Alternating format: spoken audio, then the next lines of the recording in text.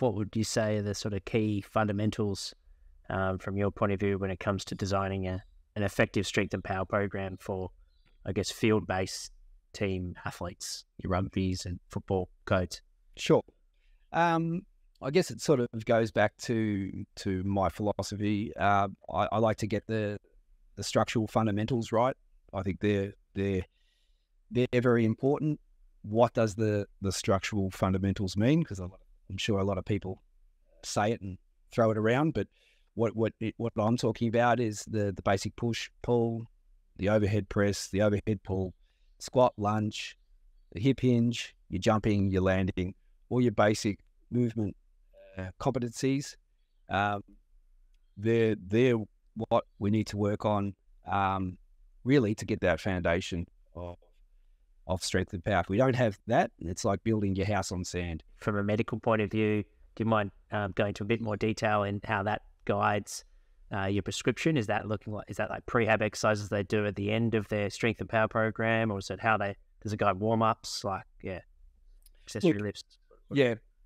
100%. Yeah. I guess the screening, like I said, is just borrowed off what the VIS used to do with the physios, and that was very comprehensive. The one I do is it's a hamstring test, piriformis test, Thomas test for the hip flexor, QL, shoulder internal, external rotation, and calf. Just seeing what's happening with all of those, and that's just subjective on a 5-level scale.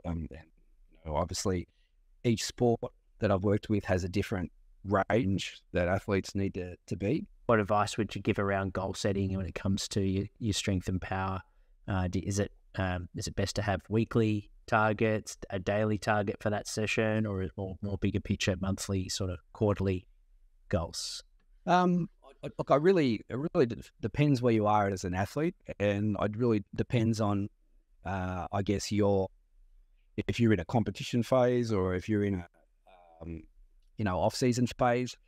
But I really think, I think, I know I'm harping about it on this all day. It really comes back to what's most important now, and that hierarchy of needs that you really need to fix. Not only, and you should know that as an athlete, even if you're a park or even part-time amateur athlete, you should still know the things that you need to work on and get better on, and you should be able to convey that to your strength coach, or convey that to what you're trying to achieve with your strength power program. From the physical point of view, how does sort of the psychological, mental aspects influence your, I guess, delivery for a session? Perhaps maybe they've been coming off a couple of hard losses, or even if there's been some longer meetings and you feel like the energy's down. Is there anything differently that you've sort of used over the years to help engage the athletes when they're going through a bit of a challenging spot? Yeah. No, I really think that's a great question. I really think it's an underutilized element of being a coach or being a strength and power performance coach. It is a roller coaster. Team sports really are, and I think sometimes we can get caught up on that roller coaster, and it's just not good for us, and it's not good for the athletes to be constantly either high or low. So I really came to that conclusion after working a lot with rehab, and found that the stages of grieving are pretty much the same as the stages in rehab. There's 7 stages, whether you're going through,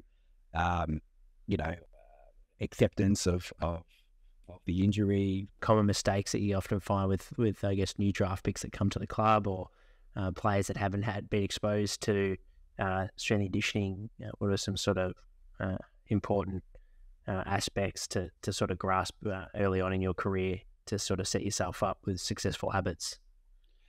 Well, I guess is don't be in a hurry to get where you need to be. If someone says, if a quality strength and conditioning coach says it's going to take 6 to 8 months of XYZ, it really is going to take that much time. So don't feel the need. And I've seen this happen many a time for athletes to go do their extra sessions on the side just to top up, and then next thing you know, they're coming in and my shoulder's hurting now, or I think did a little bit too much plyometrics. It's like, well, just put faith in the process. Don't put blind faith, obviously, in the process, but make sure that you listen to what the strength coach is saying.